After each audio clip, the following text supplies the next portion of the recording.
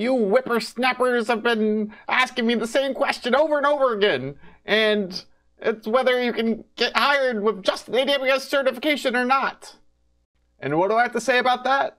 Meh! Sorry, I had to put that in there. I felt it was necessary. But okay, you cannot get hired with just an AWS certification if that's all you have. So say it with me. You cannot get hired with just an AWS certification. My number one asked question is, what certification do I need to get into IT? And it's just not that simple. You don't just get a certification and you're suddenly in IT, or you're suddenly working with technology, or suddenly a software engineer. It's just not that simple. I don't know why so many people ask that question. I don't know how people can think that they can just get a job with just a piece of paper, that's all really a certification is. It's just a piece of paper.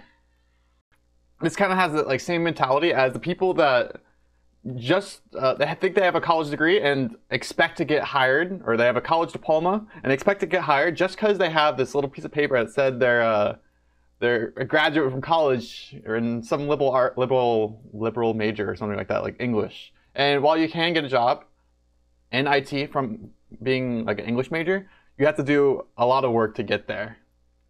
Before I begin into some of the work you need to get there, make sure to triple click that like button, as it'll help me a lot, and I put a lot of work into these kind of videos. Thanks. So I imagine these AWS certifications kind of like a piece of paper, kind of like a canvas. So you know what's a canvas used for? Like when you're painting, you paint on top of a canvas, right? So you can start to paint a wonderful painting if you have a canvas, right? That's all you need to start, a canvas and paint. Well, the AWS certification is just the canvas, okay? So you also need the paint. You can improvise and use stuff like dirt or mud to paint onto the canvas if you don't have actual paint, but it's just dirt or mud at the end of the day. And at that point, you have a mud painting, and you might be saying, who would want to buy a mud painting? And I mean, sure, there's plenty of people that would want to buy a mud painting, but I don't want to buy a mud painting. And I'm sure you can find someone who would want to buy a mud painting if you're a famous enough painter, but if you only have mud paints, I don't think you're going to be a famous enough painter. So they probably wouldn't pay much for it. So that same analogy kind of works with AWS certifications. With that AWS certification, you might be able to get into a phone interview or two, or a couple. And you might even be able to get pretty far into the actual interview that decides whether you get the job or not. But there will come a point when the interviewer will ask a question, and you might not be able to answer that thoroughly enough for you to get the job. So you cannot fake it all the way through to get the job most of the time when all you have is the AWS certification. There's really only so far you can fake it when all you have is a piece of paper saying that you know how to take a test. You can only go so far with that piece of paper. Another thing is that it's so easy to get AWS certifications these days. They're a dime a dozen. Your grandpa, he probably has 17 certifications from AWS. And it's one of the reasons why I have I got 3 of them in 3 weeks. I'll put that video up on the screen, how I did that. And I'll put it in the description as well. And it's so easy to get them that it'll just take a week or a couple of weeks just to get one. And then you can't just say, oh, where's my job? So they're kind of like a prerequisite for being considered in some cases for some jobs. So then you might say, I really want a job in IT, and how do I get there? And the first thing you want to do is watch my video on how to get a job that uses AWS. I'll put that on the screen somewhere, or maybe I'll link it. I'll link it in the description as well. And to really sum that up, what you want to do is you need to get experience first. And you might be saying, how do I get experience when the only way to get experience is to have a job that gives experience? So I can't get experience without experience. So when the prerequisite to get a job is to get experience, that's a real question that many people have. And my answer to that is you do side projects to make your own experience. And how do you make your own experience? You make your own side projects. And what you really do with your side project is up to you. And the best way to learn something is not by watching some video lecture on how important VPCs are to get an AWS certification for Solution Architect Associate. That's not a good way to learn something. Cloud Guru says that a lot. VPCs are very important for AWS certifications. I'm sure they are. But how often are they going to be used in the actual job that you want to get is the real question. So you would first want to learn by actually building something and may or may not include the VPC or whatever type of project you want to build. Like oftentimes you don't even need to worry about VPCs for many projects. Like a normal like website, like full stack website, you don't need to worry about it too much if you're doing it like serverless. So another question I get is, what side project should I work on? Like that's the question. What side project should you work on?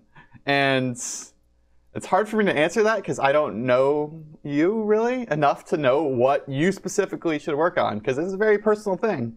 What are you interested in? What do you like to do? What do I like to do? Well, actually, that doesn't matter for your side project, but it requires a bit of creativity, and I can't give you all the answers for what side project to work on. If everyone had the same side project, then side projects wouldn't really mean anything, because then they would all be the same. And if everything's the same, then nothing really matters.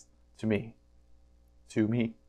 So a decent starting place though is using the serverless stack. So it's a very like modern stack. So you would use React for the front end, serverless for the back end using lambdas, AWS lambdas, and then Stripe to make payments. And then you can branch out from there anywhere. So I'll put it on the screen, the serverless project. I made a video about that like a couple weeks ago, and I'll put that in the description as well. But honestly, you can make a nice website like that, and then eventually you could link it and put that side project on your resume, like put the URL to it, and then maybe it could earn you revenue sometime in the future, and that could be another selling point. Like, hey, it had like so and so traffic went to this website, and then that's like a hiring manager would really want to see that. Another thing to get experience would be maybe work on open source projects on GitHub. And I don't really like doing this that much because you don't know what you're contributing to, like almost all the time. I don't like knowing that this project might just fail and suddenly stop being supported, or people might just stop working on it suddenly because reasons. So that's up your call really, whether you want to work on like open source projects in GitHub. But it can show you that you know how to work on like a technical environment, and you can work on Git, and you can make pull requests and stuff like that. That's all very, I guess, desired by a hiring manager as well. All right, now that you got through most of this video, I do want to say that it is possible to get a job with only AWS certifications, and it might be very, very, very hard. Like, it's kind of like saying it is possible for a person to go to the moon within their lifetime. But it might be very difficult or expensive to get there. I mean, maybe with SpaceX it'll be easier. But it's difficult to get a job with just an AWS certification because it might not show too much. I mean, it might show that you know how to sit down and take an exam and learn from an exam and learn the, like, I guess, material that's similar to what is used in the job, though.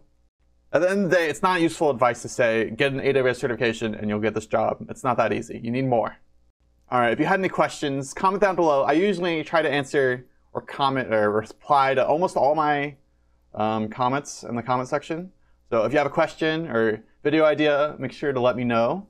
And if you like this video, make sure to hit the like button, subscribe if you haven't already, and I'll talk to you later. Peace.